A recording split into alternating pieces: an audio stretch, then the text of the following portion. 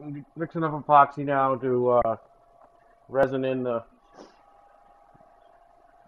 side of the fuselage. We just cut the fiberglass to fit.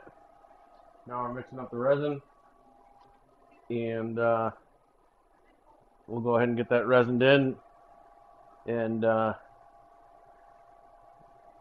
yeah, that's what we're doing today. The big day finally arrived. It's official. Brett Lombardi and Vern Rich, we're famous.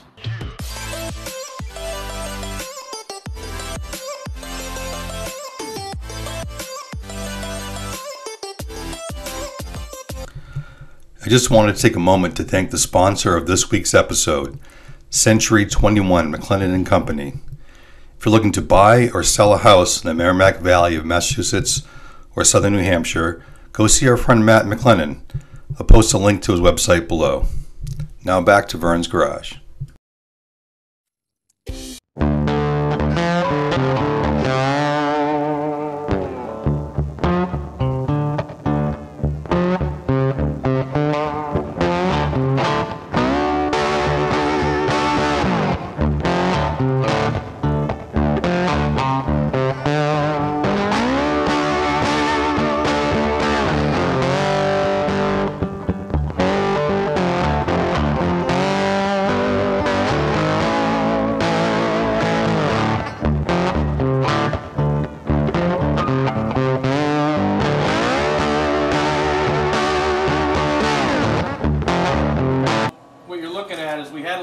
Delamination of the fiberglass on this, I guess, elevator.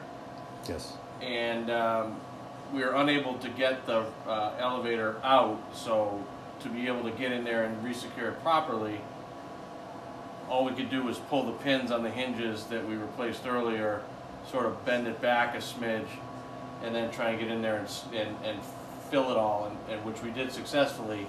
But sanding it is a different question, so we had to bend up some sheet metal and spray glue some sandpaper onto it to match the contour on the leading edge of the elevator here, so that we can get in there and sand it to the proper contour, so that everything lines up nice and smooth, and we're confident that everything is put together properly. Custom tools. Custom tools. Hi, home builders. Saturday morning, blizzard conditions outside, sanding, and more sanding. Now it's time for a potty break.